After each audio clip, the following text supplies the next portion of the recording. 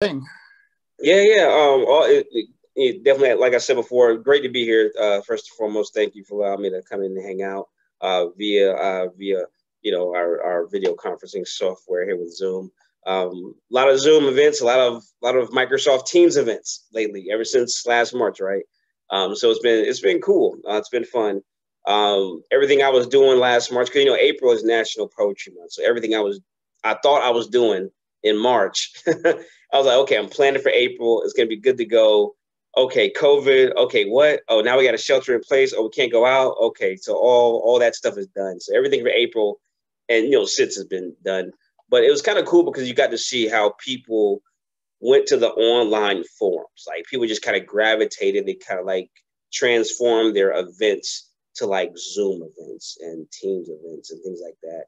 And so that's the way I've been staying busy. As a public poet, you have to be out there and be social and do the readings and the signings and things like that. So this kind of be my bridge, I guess. But today, of course, I want to jump into poetry about the Black family. And like I said earlier, a lot of poetry I started writing about my family came mostly when I was away at school. I went to school, and I grew up in California, Southern California. I ended up going to college at Goddard College in Vermont. And so this place, I mean, it's very, very cold. Not many Black folks up there at all. But I knew I was going just to get my education correct, because I knew that if I wanted to be successful as a writer, as a poet, I had to get these. I had to wrestle with academia. I had to get in there. I had to wrestle with these degrees, and so because most of the poets I knew and read about, they were teaching, they were writing, they were publishing. That's kind of what the cycle was. And I know I originally got introduced to poetry by Shel Silverstein. Fourth grade, Long Beach, California. My fourth grade teacher used to read this stuff every afternoon. And I fell in love with the words, with the pictures, with the illustrations. I waited for that part of the day. And since then, poetry has kind of been in the back of my mind, since that point. Then when I got to high school, of course, it's all about, okay, junior year, senior year, what are you going to do? Are you going to college? Are you working? Are you going to the military? What are you going to end up doing? And so I kind of like relied on the poetry and on the creative writing aspect, and that's when I went off to college. But today I just wanted I want to focus and narrow in on some of the poems about family life and everything like that. And like I said before, like I started writing poetry about family when I was away at college, and I didn't want to I'm not a big gift buyer when it comes to Christmas. Like at that point, I wasn't. And now that I have a 9-year-old daughter, like I have to be about that business, right? I have to, I have to make sure that she's taken care of. I won't hear the end of it.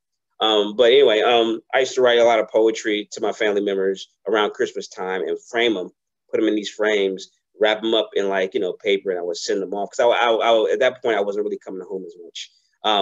And then later on, like around the time I was getting my master's, that's when I was able to kind of like go back and forth, and I was still doing the poems. And even to last Christmas, I wrote poems. I put them in the frames. It's almost like a tradition now. I just do it every Christmas time. But I wanted to start off with a poem that, and it's pretty cool that we're doing Zoom because from my perspective, I've been on both sides of this thing. All right, teaching, lecturing, all right, and then being an audience member and being a participant. I was like, okay, what do I like to see in a Zoom video? And I love, I have loved the transitions of stuff, videos and the PowerPoints and things like that, which have kept my attention. But every audience is different, of course, right? All right, so I wrote this something this morning. And I normally, and I see you recording this. I normally don't do this. It's kind of breaking my rule here, where I usually in a performance of any type, I've wrestled with the poem. I've recited the poem like 50 times before I even get to the event. I wrote this a couple of hours ago, and it was just something I do every morning. I write every morning, and it happened to be a poem about something my father had said. All right, and it's simply called "Reflecting on Something Daddy Said." Daddy said, "Commit to the journey, the struggle, or destiny created by fingertips that designed that that they designed before your path ever materialized. Before it materialized, you were the jazz in the eye, a forced change in your mother's dreams. Now life has too many spaces to occupy, so living in boxes is not ideal. I understand the heart beats for freedom, beats for tomorrow, and family ties play the bass in this band. DNA stretches my smile like Coltrane finding his way through my favorite things. My favorite things begin with words and music and taking visions out of my pockets, hoping they climb into gray sky and beautify. The bonds that we develop create a unique synergy, a unique staying power, and the laughter and the gentle aromas that climb out of cast iron pots. Poem is simply entitled "Reflecting on Something My Daddy Said," and that's a rough reading. That's a rough reading because I scratched it out on the page on in my notebook there. But anyway, that was just one poem I wanted to show you all, and now like I want to show you really quickly. I think I got everything queued up here. Let me make sure everything is where it's supposed to be, and I want to show you. One of I've a lot of my work, you know, for those who don't know, a lot of my work is recorded material. All right, it's all recorded. 90% of it, at least. You know, I say that 10% for the books because people love to read, love to read books, and there's quality or there's something there. As far as the interaction with people, like some people like to read books and some people like to listen. And I kind of got that when maybe like 10 years ago, where I was in a coffee shop and some of my books were present, on the counter, and a guy asked me, can I hear some of your work? And it's like I was like, yeah, one of my books, is right there on the counter. He's like, no, I have to hear it. Like reading is one thing, but I want to hear poetry. I want to be moved by poetry, and I saw that there was something there that I had to kind of like tap into. I always knew my work was oral, but at the same time, I didn't know how much the audience valued that. So I really started gravitating more to like the recording and everything, and then also having the book, from time to time, so people can kind of take a look at that material. But 90% of my work is recorded. There's a song I recorded to a lot of music, R&B, some hip hop, lo-fi hip hop, not like the overly produced stuff, more of the stuff that is, I guess you would say, early 80s, the pioneering type stuff. Very sparse, couple instruments. Nowadays, you got 4 or 5 instruments kind of like banging together, and then the vocal, and then it's kind of like drowned out. I'm all about like, the vocal. Can you hear the vocal and things? Jazz is my favorite. So I want to play you a song. I'm going to show you my screen in 1 second. I want to play you a song. And it basically, it's about, actually, it's from what's called the Muse Writing Center here in, I'm in Chesapeake. 15 minutes from me is Norfolk. And so there's a place called the Muse Writing Center where I teach classes there from time to time to pretty much mostly teenagers. It's a community-based grassroots kind of place, but it's amazing. It has its own libraries, got plenty of space in there to get around and do readings and things like that.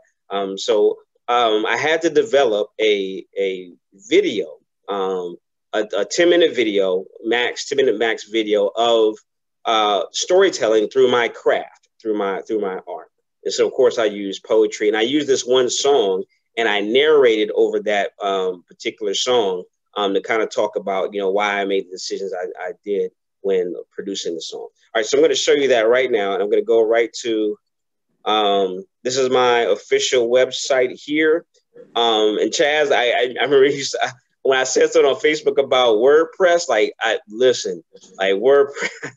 WordPress was something to deal with. It was a bear to figure out. But like once I was able to figure it out, I kind of like started to like it a little bit. Actually, let me stop it looks good. my share. But let me share it one more time because I want to make sure. I know with Zoom you got to click that share sound button. There we go. All right, so here we go. All right, so this is my official website. It's called officialsynikka.com. And so, like I said, WordPress was insane, but there was something gratifying about it. It was something about, okay, let me stick to it. Okay, 3 days, 4 days, 5 days. Okay, now I get it. Now I get it. Now I get the rhythm. I get the structure. Okay, I'm gonna work this. I'm gonna work this. So this is my official website, but I want to play this quick clip. I already queued it up. This is a video called "Talk to You" remix, and it features my wife and my daughter. They're actually in the video, and I think you might hear my daughter speaking for a little bit as well. All right, let's check. It's only like a couple minutes. Another way I explore resistance and identity is through the images that appear in my videos. I carefully select the content in an effort to control how I present myself to a larger audience, because mainstream television executives, movie executives, and even some media outlets tend to focus on stereotypes and negative attributes that they think represent African American life or the urban landscape. In this video, Talk to You, I asked the videographer, Alexander J., to focus on positive black images of family life. And no, those ladies are not actresses. My wife Elisa and my daughter Zuri got in on the action. Some smiles have wings that are broader than the sun. Some touches speak a language that only two people understand. I understand your presence is a gift, neatly wrapped in God's plans. I shed my inhibitions when your personality demonstrates how beauty is crafted with liquid fingertips, with careful sparks, with precision intelligence, that everything of you is relevant to the intricate way I breathe. Hey there, baby, let me talk to you. I'm just saying, so in love with you. Drive me crazy, spin me round and round. Hey there, baby, can we talk a while? Conversation has a lineage when imitated by human stars. I'm akin to your breath, to your unique identity, fusing itself with my consciousness. Love is a familiar sight, a familiar place that you and I create from non-verbal dialogue. I recognize your fire, steadily blazing beneath the roots of my feet. Just to talk to your inviting composition, your divine makeup, I realize you're my other half, the rest of my life. This is a remix. Let me talk to you. I'm just saying, so in love with you. Drive me crazy, spin me round and round. Hey there, baby, can we talk a while? This is a remix. It's ignition. This is a remix. It's ignition.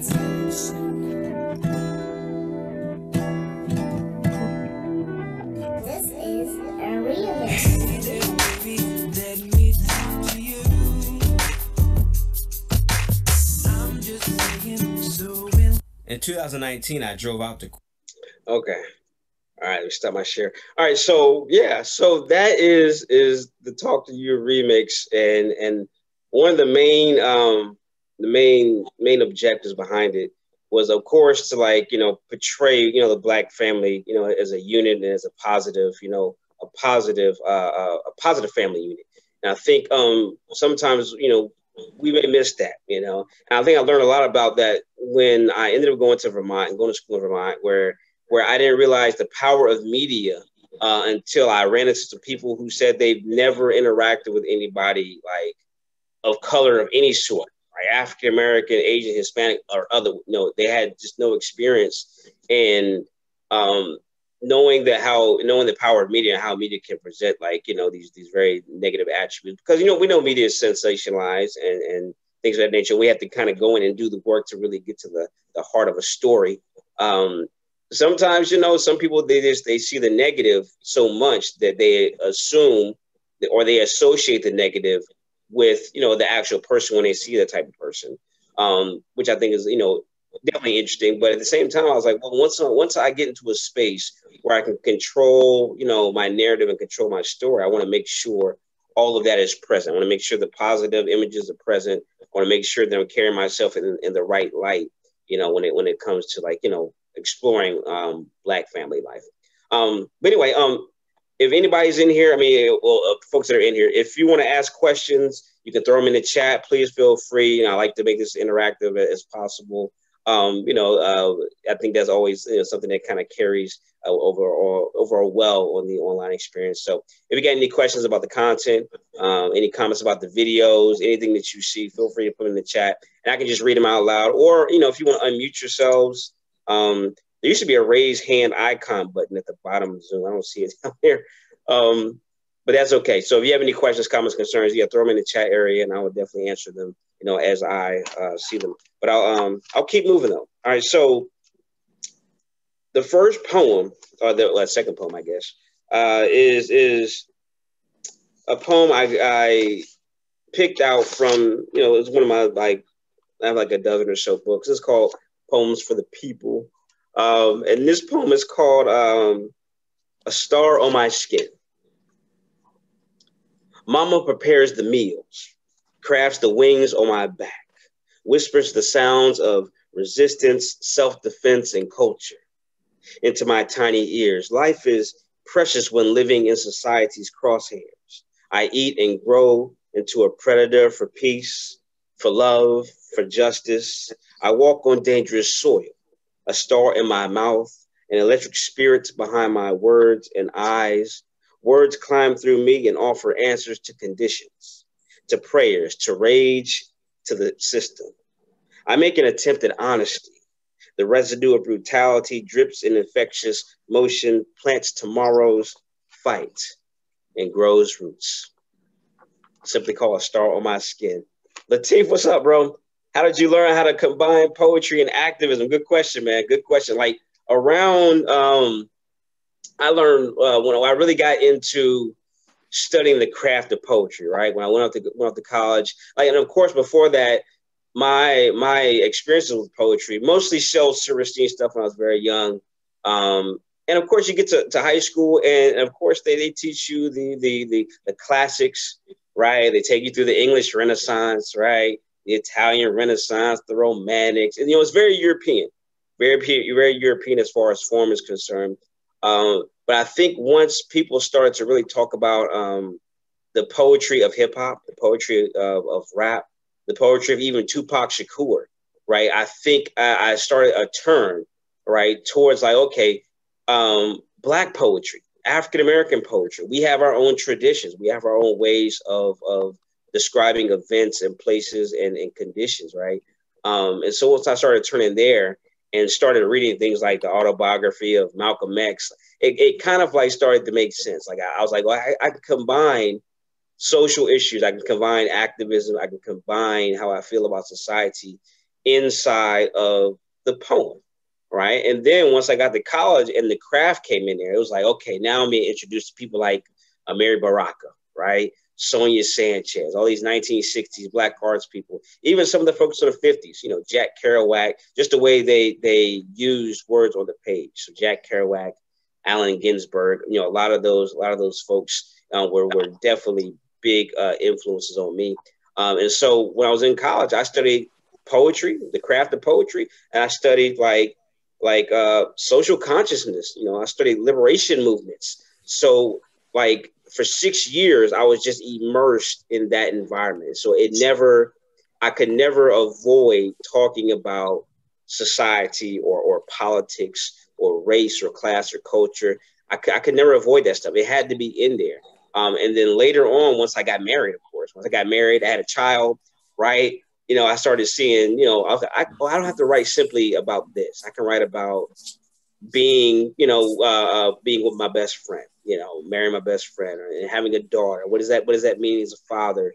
All right. So that's when it all started to make sense and all started to come around. Because a professor of mine, she said, Synikka, you think you're writing well now?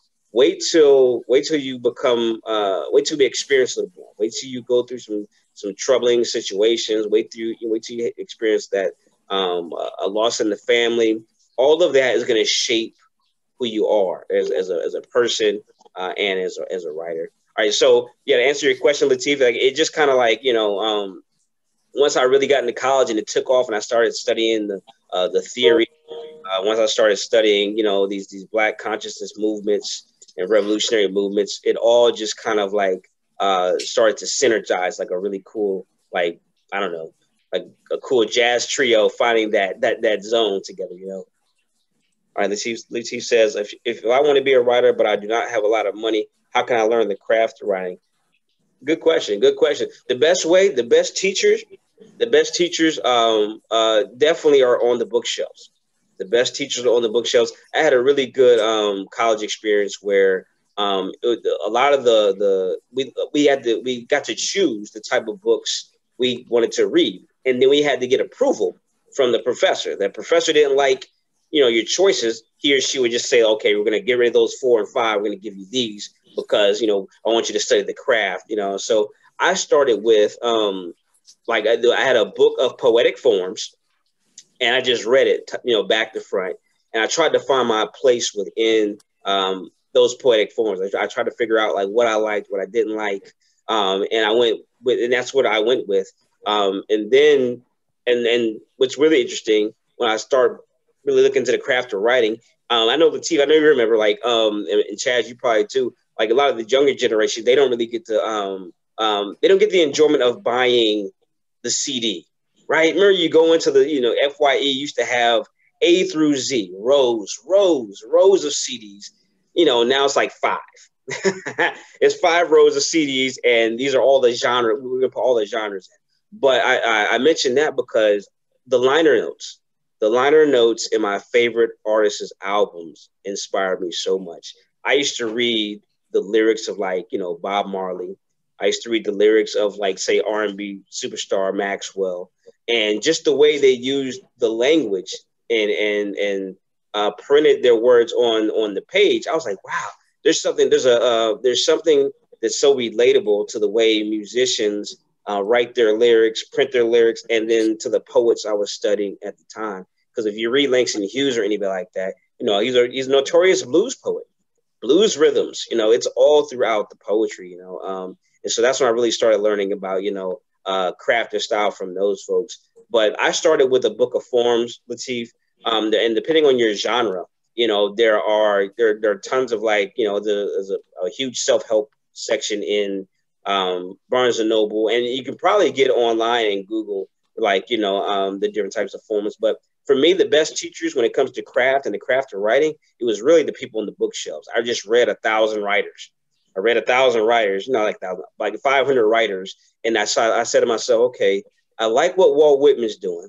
I love what Langston Hughes is doing, right? But I love the fact that a person like Sonia Sanchez, you can read her poetry one way, and then when you see her perform, oh my God, it's a completely mind-blowing experience. But yeah, that was my start when it came to delving into the craft of writing. Let me see what else I have here. I have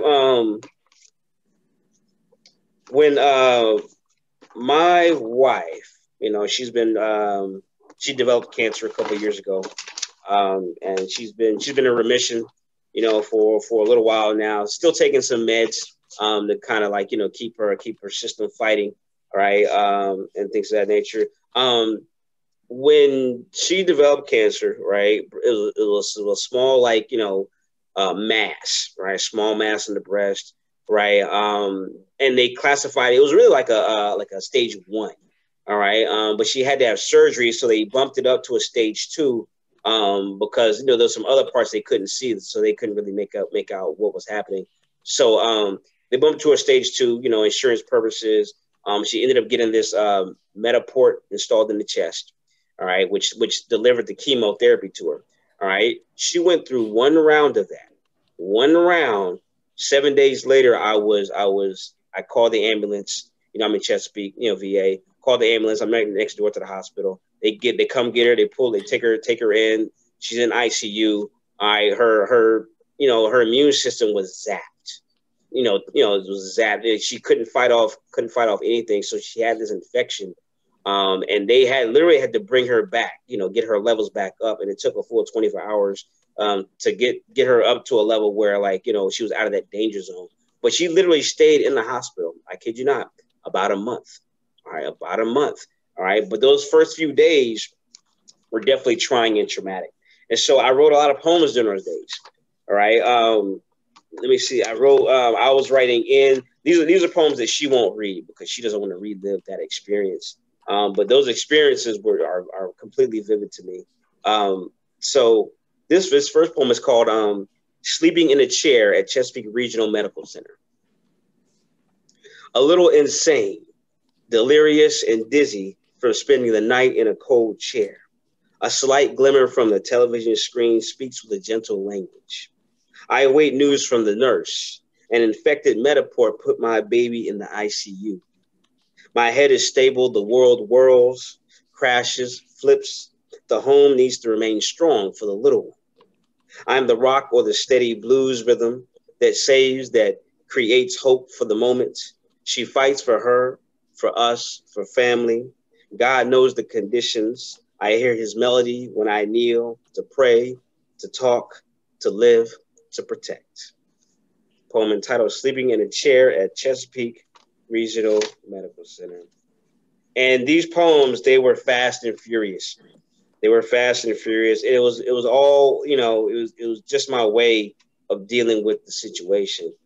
Because they were saying, like, listen, they were saying, Mr. Lofton, we glad you brought her in. And at that point, which is really interesting, it was the last day of school. All right. I think it was like it was the last meeting of the school year. I teach literature, Chesapeake Bay Academy during the day. Then I'm adjunct faculty at Norfolk State. Been there for about 10 years now. I've been doing that for the last about 13 years, both schools. All right. So it was the last day of, I think we were having a meeting, and my wife, that entire week, I remember her eating a Five Guys cheeseburger on a Tuesday or Monday or Tuesday. I thought she just felt ill from eating the burger, and she was just completely, I was monitoring her movements the whole week. And so her movements were different. She wasn't moving as much. She wasn't moving. She needed help doing everyday things like eating breakfast, like lifting the spoon to her mouth to eat some, like it was that serious. And I was like, listen, I'm just go to this quick meeting. Can you type and let me know if you need me, if it's an emergency?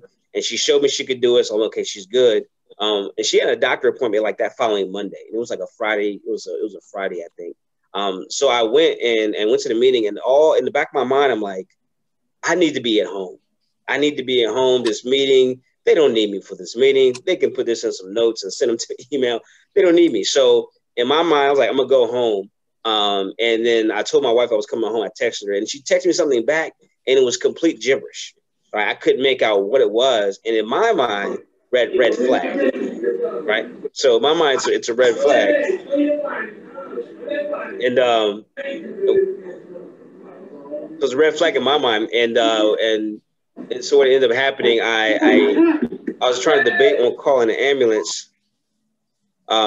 If you can't, just make sure you mute yourselves when you enter in for me. Thank you. And in my mind, I was like, well, okay, I need to get her to the hospital, right? But then at the same time, like I'm asking myself, my daughter is, she's, I can't remember how old she was at the time, maybe 7. I was like, would that be too traumatic of an experience, to have my daughter at home and then the ambulance come pick up? I got to get her to the hospital. And thankfully, my daughter wasn't there, so I called my mother-in-law. I was like, listen, I'm gonna just call the ambulance and just come and get her. And they came and got her. They got her to the hospital, and they said, Mr. Lofton, we're glad you brought her in, because if you'd have brought her in on a Sunday or a Monday, right, you might be planning for a funeral. Those were the exact words from the doctors. Those are the exact words. I swear, I kid you not. And then once I was in that building, all these poems kind of came. These poems kind of came rushing out. I think I want to read one more from that particular period. Let's see here. I had family strictness, work ethic. Let's see if I can find it here. There's one called, and it's about the breast cancer, which is really interesting. And it might not be in this. Yes, it is. All right. I'm glad I put a table of contents in this one. Sometimes in books, I don't put a table of contents and stuff. All right, so this is called A Monster Called Breast Cancer. All right, it's written around the same period. I wrote like at least 10 or 20 of these things. And I just kind of pull them out from time to time. And of course, she won't read them all. All right, so this is called A Monster Called Breast Cancer. A downward spiral. The speed is akin to an uncontrolled plunge into a medical sunken place. We are a blues people. We speak sun words. We didn't ask for this. We didn't ask for this. The Most High is too kind to put his children in a condition, too kind to put his lesser gods in a fight to merely exist with infections, bacteria, incessant beeps in the night, machines designed to keep the body cool. We are a blues people. Speak sun words. We didn't ask for this. We didn't ask for this. I observe her struggle to breathe. Her cough scares me, but the nurse says this is progress. This is a road to a solution, to health, to wellness. My baby is a fighter. My baby is a dreamer. She's equipped to slay beasts. A monster called breast cancer. Yeah, and those particular poems, they came, they were fast and furious at that time. And I was just trying to like pretty much just kind of deal with the situation the best way I could. And the best way I could at that point was just, be there for her, and then just kind of keep my head down in my notebook. And for some reason I said to myself, she's going to want to read about this stuff later. And then when she finally got better, she's like, I don't want to read about that stuff. I don't want to relive any of that. Right. And we had a conversation last night about, these poems, because I wrote a couple. Now I read a couple last night for the students at Mission College. And then she's like, yeah, I heard you mentioning me in there in the other room. What were you talking about? I was like, oh, we were talking about, your breast cancer and then like that. And like, she was like, yeah, I have, she wasn't interested in reading those particular poems, even hearing about those particular poems. Yeah, so this poem simply called Family Strengthens Work Ethic. The bond and the hustle share kinship, connection, blood. Some connections create urgency and responsibility and obligation. This is an integral part of the instinct, that part which intensifies the ambition to walk, to fly, to succeed, to protect. I arm myself with knowledge, wisdom, and the power of insight. I stay inspired and motivated while I break this cage. Family strengthens work ethic. Could you maybe talk a little bit about your process? And one thing that really, I mean, this is always your poetry, but it really strikes me that like so much of this seems about you using poetry and using performance as a way of like making sense of the world. Right. Yeah, absolutely. Absolutely. Like, it's really interesting because like when I first graduated college, this was 2004. I first, I was heavily immersed in theory and the practice, right? It was more theory than anything, because I guess when you're in college, you just, your head is in books, right? And so as I'm reading all these particular books and reading these particular styles of poets, reading about all these resistant movements, whether they are in America or in other parts of the world, I'm at the same time I'm practicing. Like, and that was the one thing that was different about me. I went to school, like, Goddard College is one of those colleges, definitely off the beaten path, definitely non-traditional. They made jokes about the kids that went there. They called us all card carrying communists. And this like wasn't like just people in the neighborhood. Like when first time I got radio play was in Burlington, Vermont. And I think I said like it was some poems that were mixed by a DJ from Brooklyn. And I sent some poems up there. I didn't know what was to expect. I just couldn't put myself out there. I remember the DJ that day he said, oh yeah, now we have a featured local artist that I'm about to play, coming to us from little Moscow on the hill. I mean, that's literally what he said on the radio. That particular day was just kind of crazy. But when I was at Goddard, I immersed myself in process, in craft, trying to find my own original voice. I think that's what most artists are trying to do. They're trying to find their own original voice, so they can kind of share it with the world. That's my assumption. But that's what I was really trying to do. And like once I graduated, I think I had found my voice. I wanted to break away from the traditional ways of not only writing poetry, but the traditional ways of going about getting my poetry to the people. But I definitely played both sides of the coin, right? I went, the traditional route where I would submit poems to journals. I would submit poems to all the, the quote unquote academic journals that would, help me get into a position where I'm at a university or whatever. And then I used I was performing all the time. So since I was performing all the time, I was practicing it, and those people, they wanted work that they could take home. They didn't want to wait a year for a book to come out. They wanted something they could take it home. So I was recording a lot. So a lot of poetry was coming out on CD. A lot of chapbooks were coming out. And so eventually I developed a process where, I was combining traditional and non-traditional routes of getting my work to the people, more so non-traditional, because at that point it was very, very, and it still is, it's still very, very easy to publish, right? It's very easy to put a book together and print. You can literally write a book on a Monday, edit it the following Monday, and the next, that Saturday you could submit it to Amazon. You can literally do it in like 14 days, right? And what I've learned about that process is that you just have to make sure you have a quality proofreader. Don't skip that process. Get that proofreader, get that editor, get other eyes on your work, so you can say, okay, at least you took that step. You can say that at least. And once you get that, you can put out a good quality book, and you can kind of like really get to you can establish an audience, which is really cool. But my process has pretty much been for the longest combining lyrical poetry with politics, with anything topical.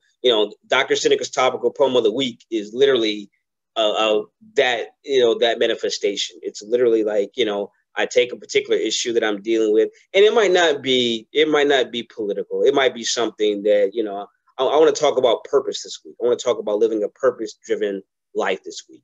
Or next week, like we saw the violence in I don't know, on January 6th. I was like, okay, I want to talk about that a little bit. White rage, Black folks, how Black folks are dealing with this. And so it's very urgent. And I keep my finger kind of like on the pulse of what's happening. And I love writing. I love that kind of process. I love being able to say, okay, let me take this right out of the media headlines, and how do I feel about it? I want to write about it. I want to really express myself about it. And so, in Dr. Synikka's topical poem of the week, I really just go in. I make I write a quick paragraph on the inspiration, then I give people the poem.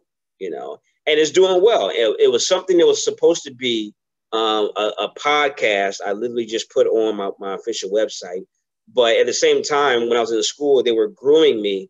I won't say they were grooming me. I got the opportunity to get involved with the radio, like terrestrial. The radio station was like 91.1 there. And so it was first music I was getting into, and it was cool. I was playing all my favorite artists. But I was like, I took a break after like 158 episodes. It was something like ridiculous.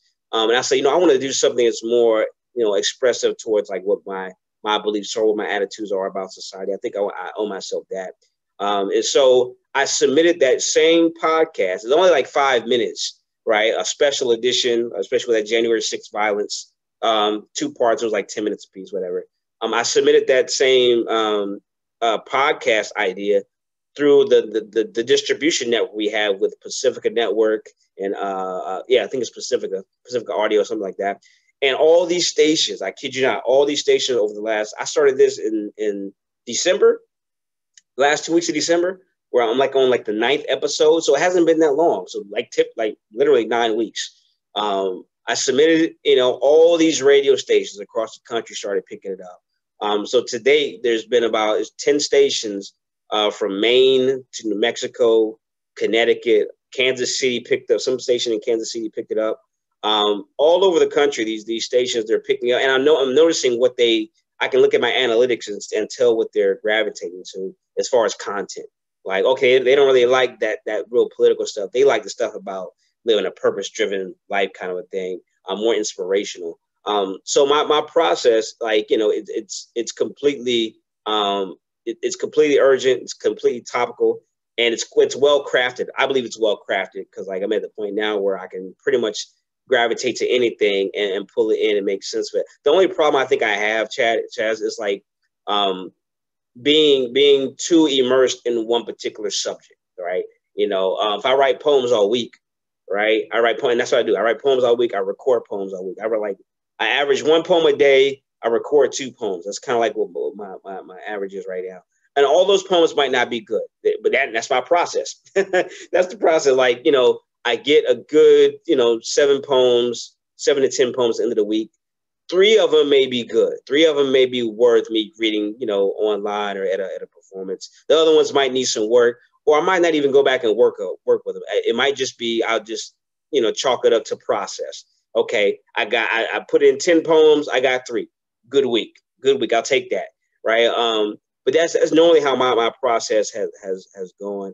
And so I learned most of my craft at the college level, all the academic stuff. And then when it's time to like practice, right after college is over, that's when I really started to like hone in on the type of topics I love to talk about. And I knew it was coming from a good place because I already set up the foundation. The foundation was the theory.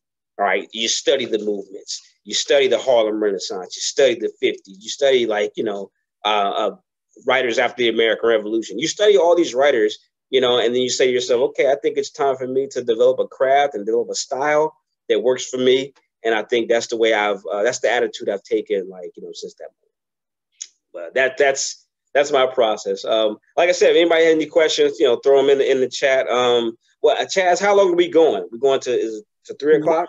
I was thinking an hour. Yeah. Oh, by the way, Okay. if anyone wants to, this is just a regular old Zoom meeting, so anyone can talk and turn your camera on and participate. Yeah, absolutely. Can I? So, just I don't want to take this over, but I just had another thing I wanted to ask you. No, go ahead. So one thing I noticed is that there are a lot of students who have interest and tendencies toward kind of the creative and humanities side of the house here. I mean, and the academic side of the house. But there's so much social pressure and there's so much economic pressure to do other things, right? And no offense to like the professional majors or, STEM and all that kind of stuff.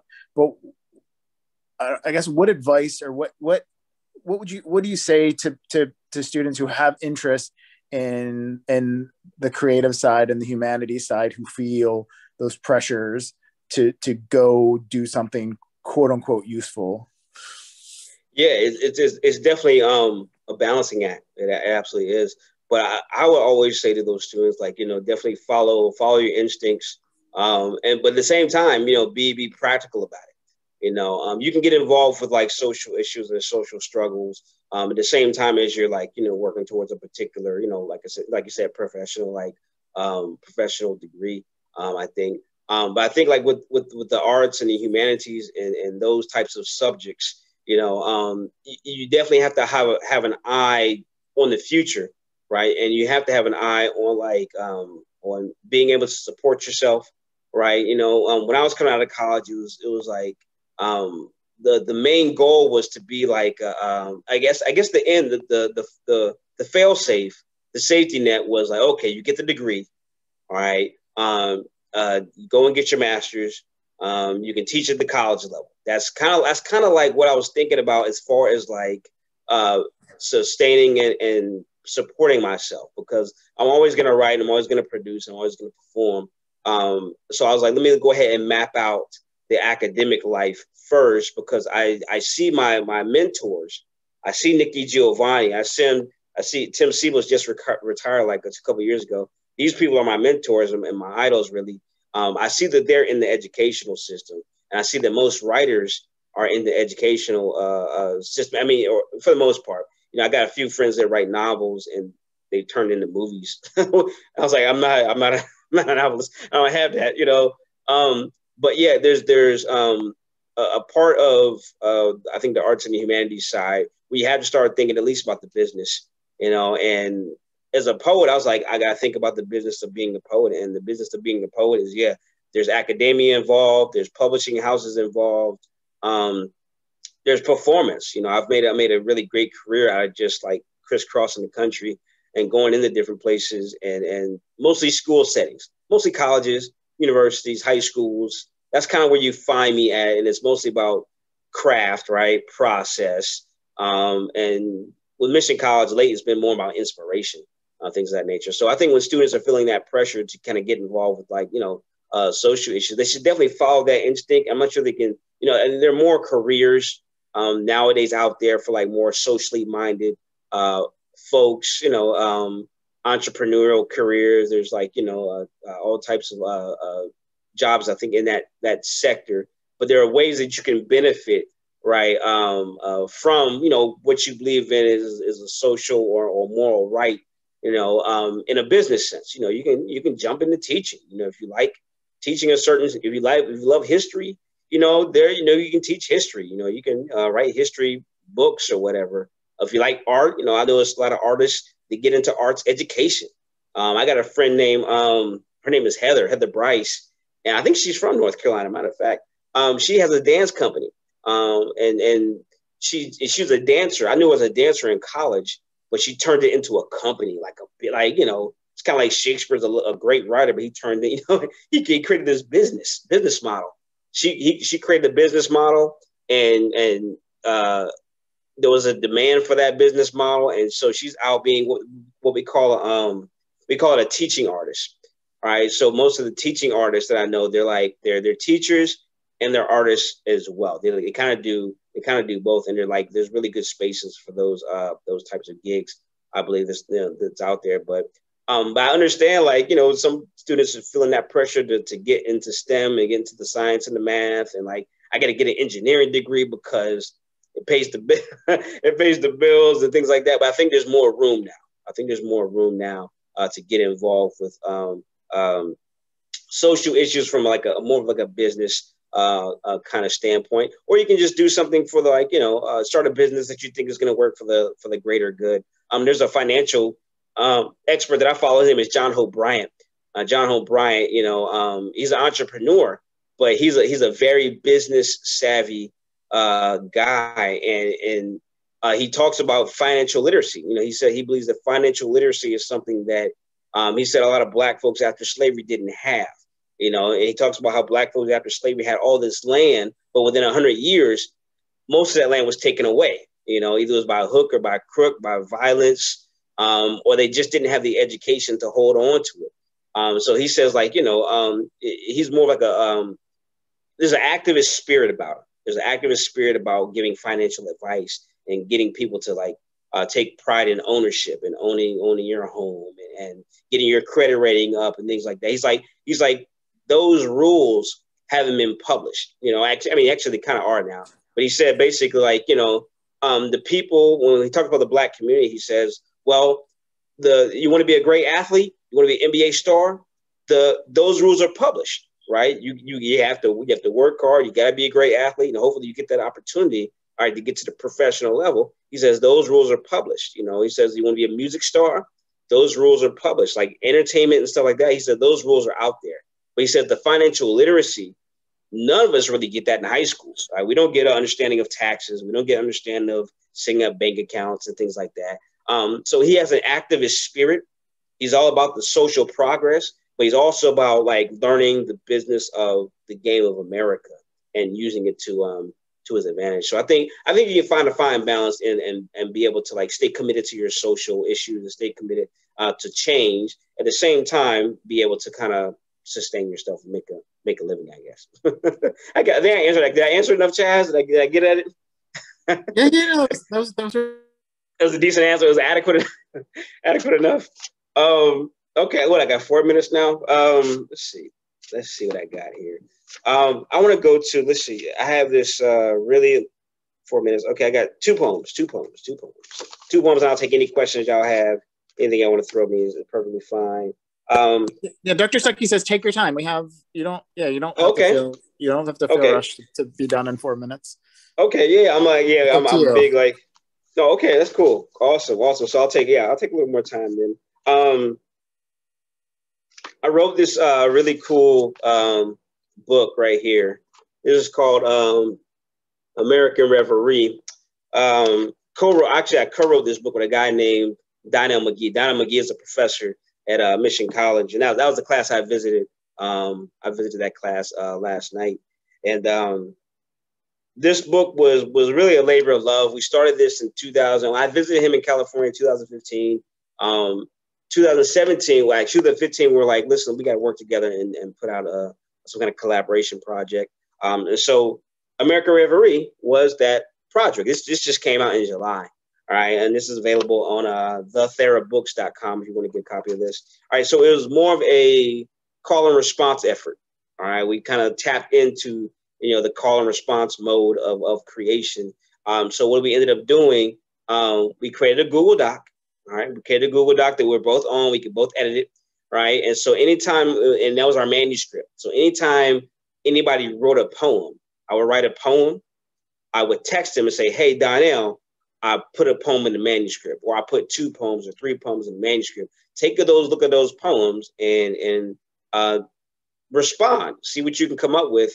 And there was no time, we didn't have a time limit or any kind of restraint on us. He basically said, listen, we want to get it prepared for publication. We'll spend a year on it. We'll spend a year on it. And by next August or whatever, we'll stop, we'll edit, we'll revise, we'll process, and then we'll get it prepared for the public. All right. So for a year, we wrote the book, and sometimes he would write 1 poem. I would write 3. I would write 1 poem. Sometimes he would write 4 or 5. And it was organic. It was an organic process that ended up creating this book. And we started, like I said, in 2017. But the book literally is about dealing with racism, dealing with police brutality, dealing with civil unrest. It's definitely a book, for the Black Lives Matter kind of thought process, I believe. And then once we got around to publishing it, once it started to come out, which was July 2020, right? July 2020, it came out. And I read the final manuscript. I'm like, man, we spent 3 years on this, but the issues in this book are issues we deal with now. And that's kind of like the poetry I like to write. Like it's timeless, right? It's like, okay, he wrote this yesterday, but they spent 3 years writing this. And so I want to read a couple poems from it. And I'm going to stay focused on family as much as I can here. This is a poem I wrote. This is for my daughter. This is called Baby Girl Needs Me to Part, right? And so we kind of let the inspiration go wherever it wanted to go. Whatever he wrote, I would just kind of respond to it. And sometimes, I would go in a new direction, or I would stay in the theme that he's working on. And that's how we processed everything. All right, so this is called Baby Girl Needs Me to Part. I rush through traffic to handle the business. Baby girl needs me to park near a park where she can stretch her spirits like little brown girls, like little black girls born on the other side of the moon. I hustle because she depends on my ambitions. A soul brother, an African brother. My toenails have blackened from walking cold American land. I complete the task. Avoid the crosshairs. Police officers are dangerous to my health. Baby girl needs me to park near a park. I fly because of love and her mission to live, to run, to be free. Poem entitled Baby Girl Needs Me to Part. And a lot of the poems in this particular book, have that flair. They have that connection with family, with being able to just move in different spaces. Because lately, it seems like with Black and brown folks, it especially in the last 4 years, it became extremely difficult to move in some spaces, because we had a president, right, that was encouraging a lot of this racial animosity. I remember doing an interview for the New Journal and Guide. That's the oldest I think it's the oldest Black newspaper in Norfolk. Lateef, correct me if I'm wrong. I think it's the oldest Black newspaper in Norfolk, I believe, maybe in VA. And I remember doing an interview with the chief reporter. His name is Leonard Colvin, a good friend of mine. And we were talking about, he's like, what do you think? This is prior to the 2016 election, prior to that. And he's like, what do you think about, the possibility of Trump being president? I was like, nothing in his history suggests that this man should ever be, the president yet. Like she said, correct. Thank you, Lee. Nothing in my mind, nothing in his history suggests to me that this man should be president. There's so many racial issues that I took part, that I took issue with. Central Park 5, you know, all of that material, all the newspapers he went in and basically called for the death penalty for these young black and brown men, and they were later exonerated. Right, and New York City ended up paying these guys like 40 million, 20 million, or something ridiculous. Right, but so with the last 4 years that we had to deal with, you know, a lot of the poems, a lot of the energy kind of went into the poems of American Reverie. And I remember a young student, he said, like, okay, what is, you know, I get that the book is called American Reverie. So what's your American dream? And I was like, I think that you're, you know, looking at this, you know, I'm looking at American Reverie as documenting an American nightmare, you know, and I'm trying to find beauty in the nightmare, beauty in the struggle, I think, with these poems. So like, you know, it's not really, you know, about, you know, necessarily an American dream. It's really about, you know, talking about the issues that have made, you know, life nightmarish, you know, for a lot of people. But I'll read one more poem in this. I think there's one poem I just looked at that I think stays. I'm trying to stay in the pocket, as they say, right? Stay in the pocket of what we're focusing on this afternoon. This is called On the Black Hand Side. Daddy said, defend the home, protect the queen, fight for sister, flash a middle finger, brandish a crooked smile. I still adhere to rituals, routines, dreams with snipers in clouds. This is a subculture blueprint, a means to function in chaos, a strategy to arm voices. Some say Black lives matter, all lives matter, no lives matter. I say draw a line in sand and be a frontline dreamer. Learn to disrupt the jungle, learn to craft wings. Birds aren't the only ones with distant destinations. I live for respect, for surreal sun, for a child's self-esteem, for blaring music, for the creator's wide breath, his broad salute, her motivating touch. This place is a place of safety, a place of refuge. I live on the Black Hand Side. Yeah, but the poems in this book were definitely fun. Definitely fun for fun to do.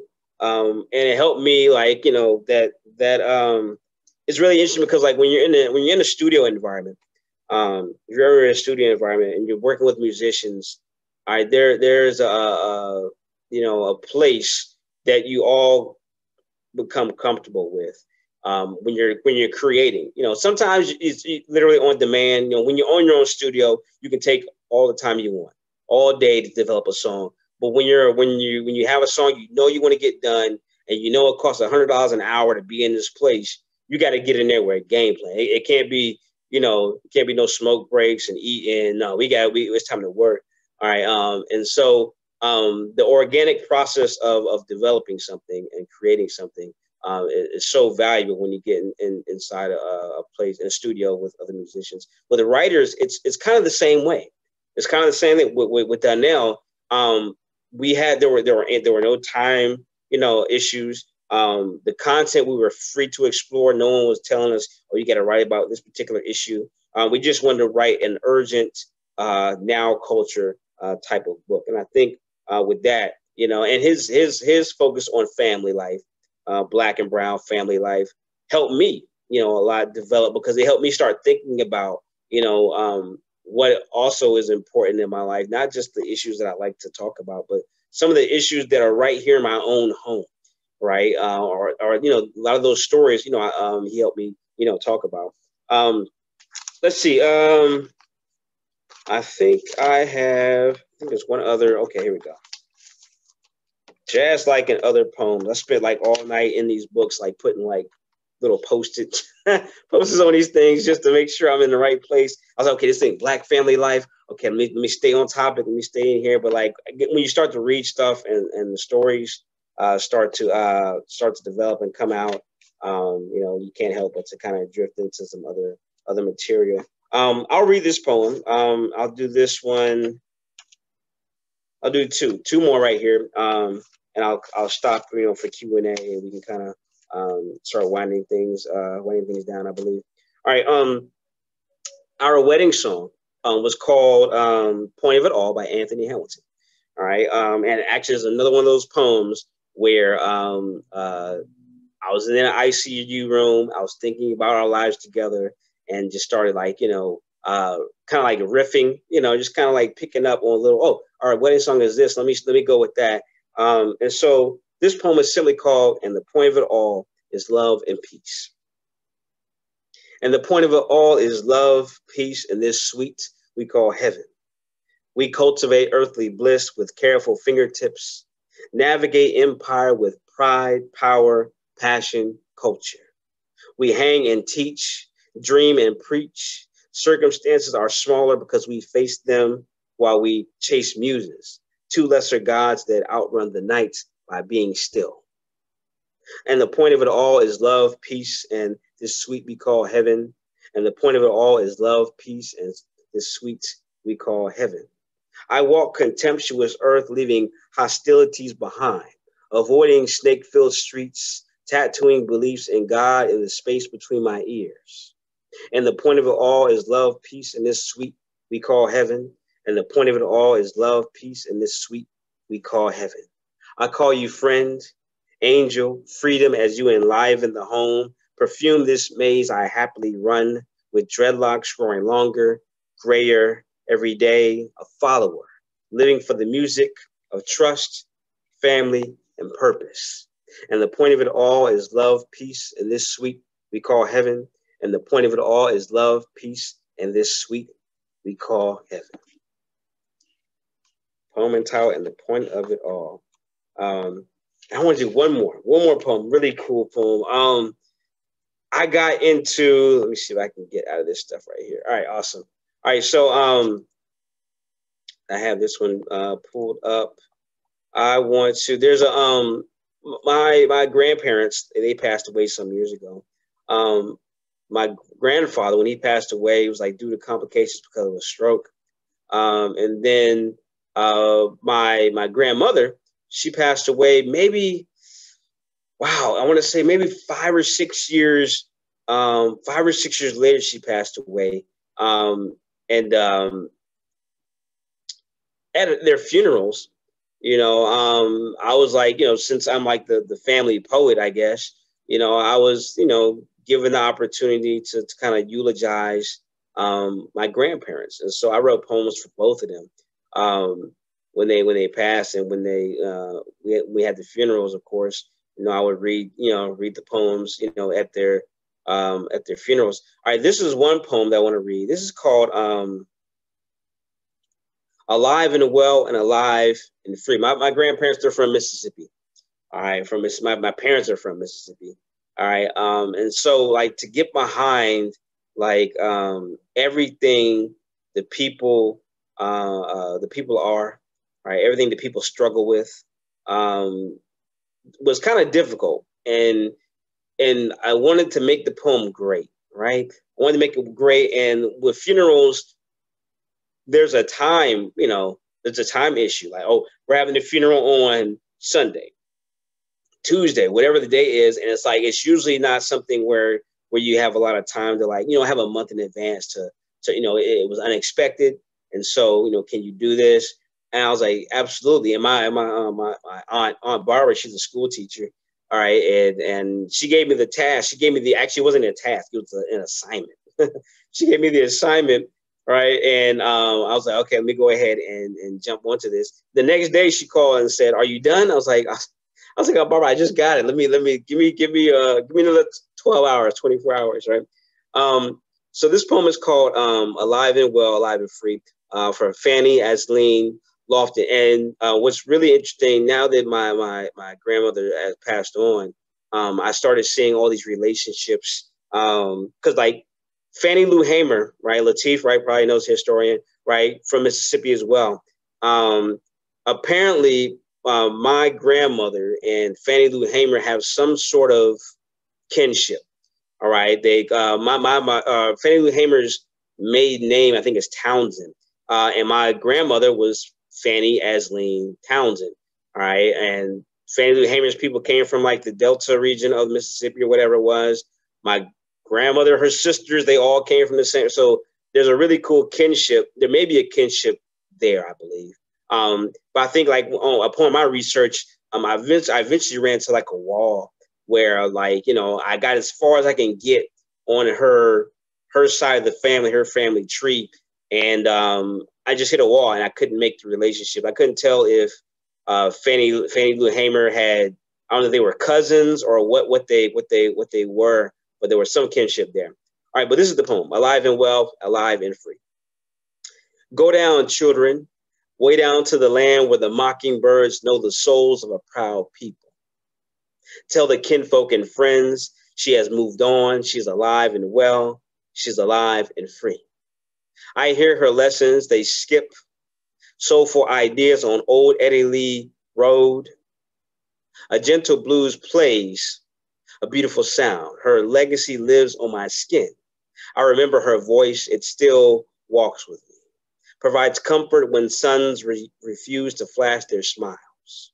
I smile because her DNA is a part of mine. Go down, children, way down to the land where the mockingbirds know the souls of a proud people. Tell the kinfolk and friends she has moved on. She's alive and well. She's alive and free. Her stories intertwine with mine. Her bloodline mixes, creates, and laughs through mine. She departs for the Most High and falls in line with the others. They have earned their wings, their places, their spaces, their reasons to be, to breathe, to fly. I hear her lessons. They skip perfumed insights on old Eddie Lee Road. A gentle blues plays a beautiful sound. Her legacy lives on my skin. Go down, children, way down to the land where the mockingbirds know the souls of a proud people. Tell the kinfolk and friends she has moved on. She's alive and well. She's alive and free. Poem entitled Alive and Well and Alive and